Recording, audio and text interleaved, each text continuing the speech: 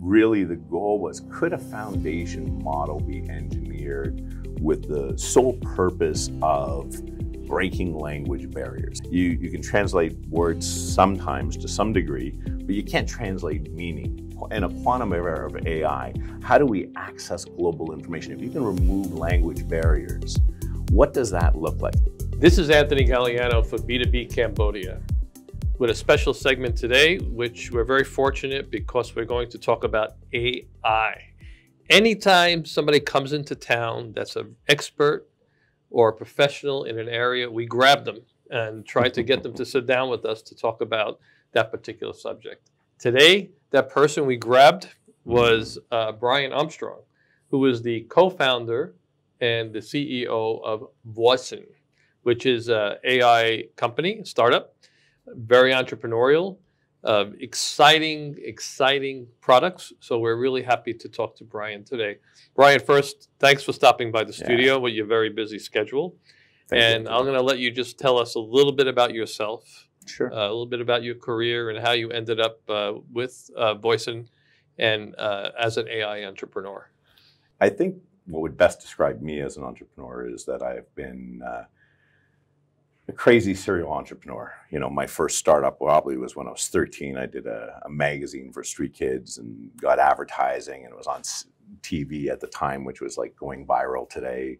And did exceptionally well, raised a lot of money, thought I was a 10-cent millionaire, and it imploded within a year. You know, that's when I started smoking cigars, and I was the man. I arrived. That was my first I arrived moment.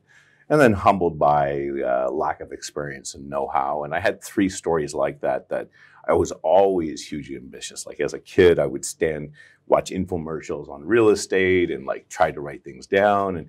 And I don't know, that was just, I guess it was in my DNA early. But Andel, the co-founder, and I first worked together back in the .com era, and we did exceptional work that was highly innovative. And we did really well. We were way ahead of our time. And I think the last half of my career has been more on a global scale and a global focus. But I've always underneath been a tech entrepreneur. So I think that's what got me to where I am today. And I think I've just had a thirst for change. Let's talk about your company. So it's Vosyn, yeah, and it stands for something. So I'll let you tell us what it stands for. And also your products and services and how they would actually apply to Cambodia at the stage we're in. Look, I think it's important. When we started, really the goal was, could a foundation model be engineered with the sole purpose of breaking language barriers? Everybody knows, whether it's from subtitling, if you have any kind of multilingual exposure, at best it's a poor experience. You can translate words sometimes to some degree, but you can't translate meaning.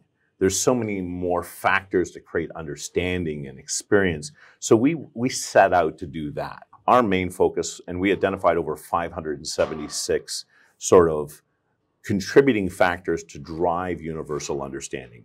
Emotions, gestures, nuances. So once we got past our technical feasibility and started modeling, and it really was like profoundly different, you know, which is not the same. It's not a Me Too. It is different than the other foundation models that exist, the Geminis or OpenAIs. This was always our singular focus point.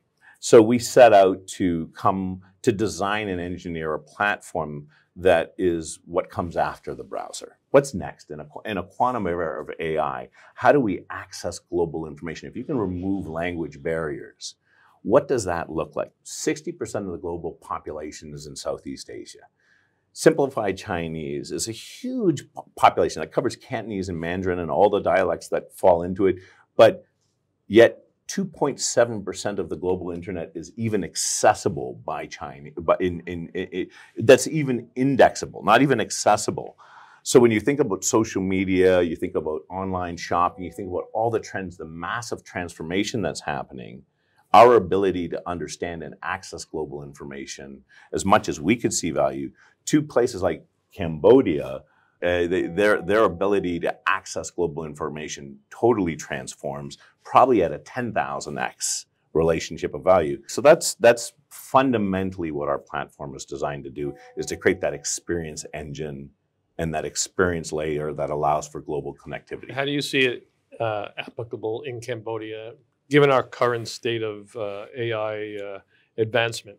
Well, I think language preservation, like there are priorities that I think are exceptionally important to Cambodia. And I think they're good priorities. I actually think, you know, whether you're looking at the smart city, there's a lot of development and change, but there's also a desire, it's a respect-based culture to preserve the integrity of the language through growth. They're not looking to sell their souls in the process, but also whether it's education, healthcare, global innovation, even the standards, a lot has changed in banking and various sectors. And I think eliminating those barriers help preserve the language, but also help empower knowledge and access and strengthen. I mean, I believe breaking language barriers transcends all industries. If you get outside of the metropolitan areas, it doesn't take long before you look at agriculture, having standards and knowledge and being able to assess. There's countless ways. It's more about executing that matters. It's about forging the right relationships, keeping proper practices in mind, having social impact, doing it responsibly, but tremendous value I see huge potential for Cambodia.